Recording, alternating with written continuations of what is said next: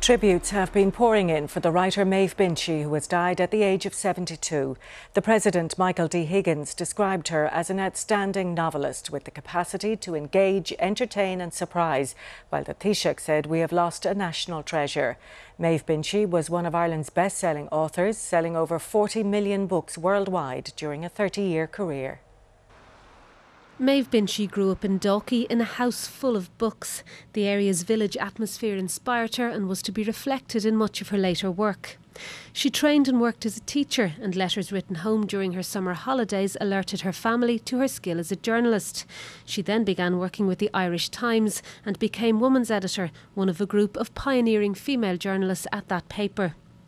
She moved to the paper's London office and married the writer Gordon Snell. The two remained inseparable and in later years wrote together in the same study.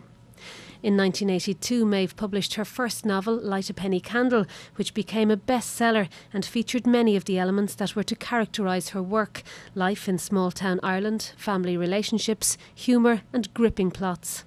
I regard myself completely as a storyteller, and I don't regard myself as a very literary writer whose works need to be examined in any way. It's just to tell a story. When I'm writing, I kind of imagine I'm talking to a friend and I say, wait till I tell you, and I start away like that. Several of her novels and stories were adapted for screen, including Circle of Friends. Don't be angry, please. Come and dance. You mustn't mess me about. I know I may look like a rhinoceros, but I've got quite a thin skin, really. Among the many awards she received were the Irish Pen Award and a Lifetime Achievement Award from the Irish Book Awards. Loved by readers all over the world, she is survived by her husband Gordon.